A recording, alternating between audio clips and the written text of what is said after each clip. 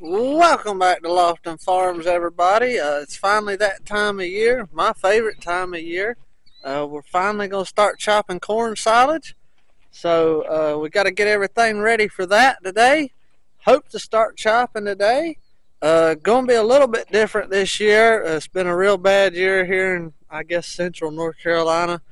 Uh, just the way the weather worked out, we planted corn and it rained for a couple of weeks, enough for the corn to grow, and of course it got all the weeds and grass to start growing in the corn, and then it just turned off a drought for a long time while the corn was in its important growing stage, I guess you could say.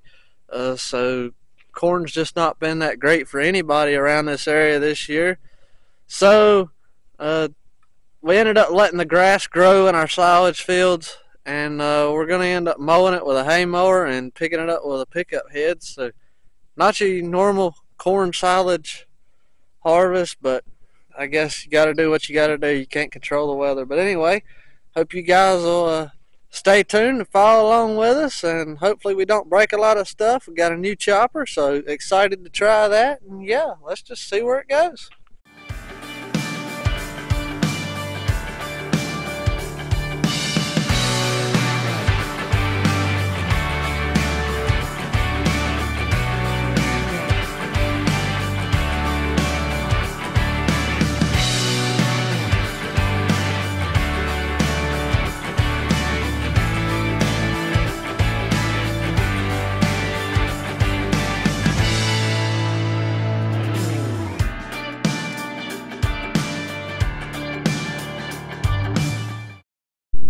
Alright, y'all, so we got the new to us Gehl 1065 hooked up to the 4440.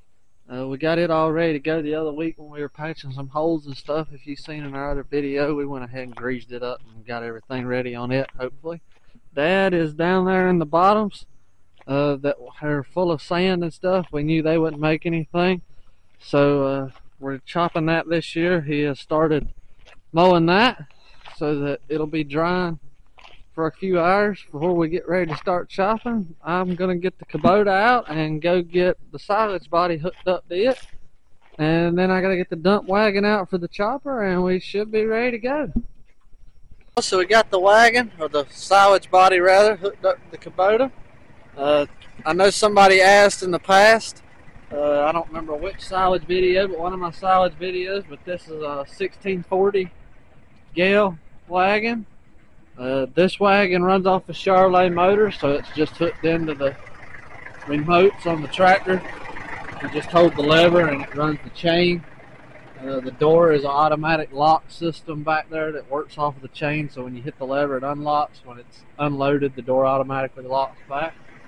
But anyway, I'm going to get the cameras cleaned off on this wagon. I put cameras on this wagon because you can't see too great out of the tractor backing in, especially at night and whatnot. So we put a camera system up in there, right up there. So I'm gonna get them wiped off, and that should be all to getting ready to this wagon. I will oil the one chain that runs from the Charlet motor to the chains inside the body. Other than that, this wagon's ready to go.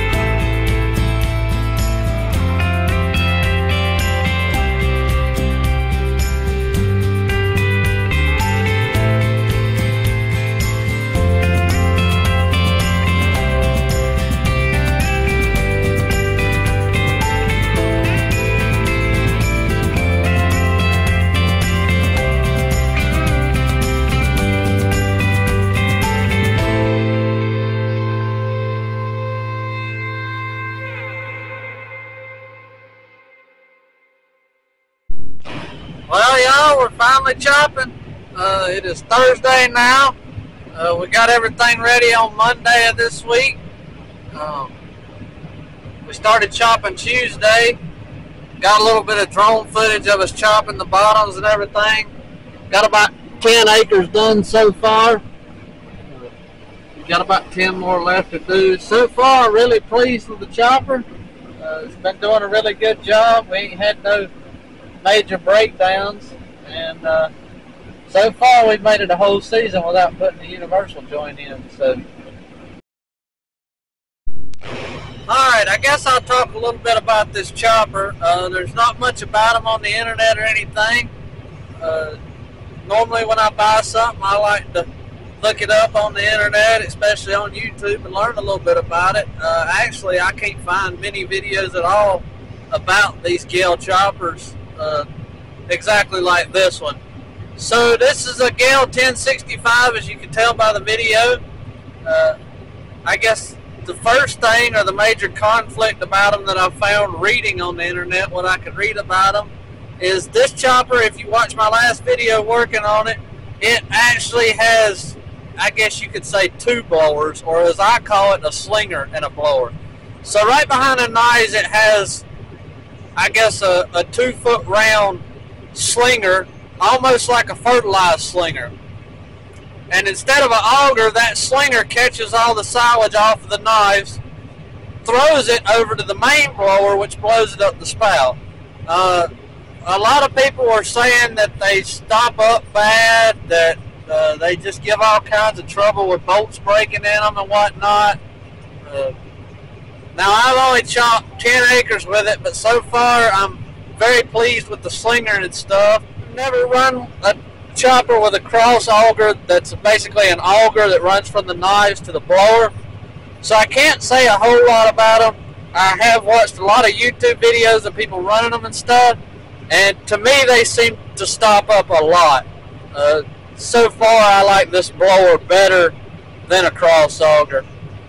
I guess the second main thing about this chopper is when we bought it, when you would make a turn, our old one did it a little bit, but this one was horrible. It almost sounded like the chopper was going to fly apart, just rattling and whatnot. Now everybody said that make sure that your hitch pin is 16 inches from the tip of your tractor PTO shaft. And if you read in the manual, it tells you all that. What they don't tell you is it has an up and down height adjustment on the front bearing of the chopper right at the PTO shaft going to the tractor. I adjusted that height pretty close to level, but wasn't perfect. I didn't think it would be that important, being how other equipment don't normally have an adjustment like that. We ended up tearing the whole main gearbox apart to make sure nothing was wrong in there. Re-shimmed all that, tightened all that up, freed up a universal joint that was on. So back to what I was saying about the PTO, got all the gearbox tight, got that. There was a universal on splines that was supposed to free slide back and forward on the knives. It was hung up, got all that free, it was still rattling. It ended up being that adjustment on the PTO. So just make sure if you've got one, or if you just bought one and it's rattling like crazy and you can't get it to quit when you turn, just make sure your PTO is perfect, because that was the only problem with this one. We ended up fighting it for about 2 weeks, and ended up I checked the back and forward 2 or 3 times, but like I say, just never thought about that up and down. I had got it really close, but it just wasn't perfectly level. It just needed to be dropped one more hole, and just never really thought about it being that important on that.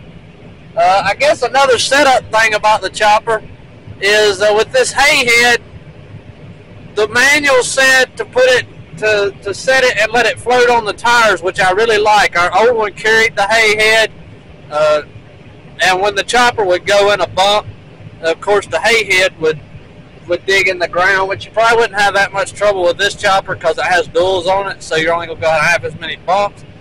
But anyway, I like the wheel set up, floating head. We were in the bottoms chopping the first couple of loads, and the tire blowed out on the header. And me and Dad were talking about how the manual said to set it up on the wheels, but them wheels just didn't look like they would hold the weight of the header. Well, if you flip 2 pages in the manual, there's a spring setting on this chopper, and if you're setting up the header, you should be able to grab that hold down bar on the front and pick it up, and it should feel like about 50 pounds of pressure. And ended up we didn't have that set. Even reading in the manual to make sure you were supposed to let the wheels ride on the ground, like I said, it was like 2 or 3 pages over before it talked about setting the spring tension so that it don't blow the wheels out on the header, or blow the tires out, in other words. This chopper has an electrical system on it, I guess an auto shut-off system, safety system, whatever you want to call it. But basically, it's got a limit switch in the chute between the 2 blowers that I was talking about. If silage is going through the chute, it hits that limit switch, and if that limit switch is hit, or if silage is going through the chute, the chopper has to be at 70% of the RPM. So in other words, you're 1,000. So if your tractor starts choking down, or if something breaks or starts slipping on the chopper, it has 10 or 12 sensors on the noise and feeder house and everything else.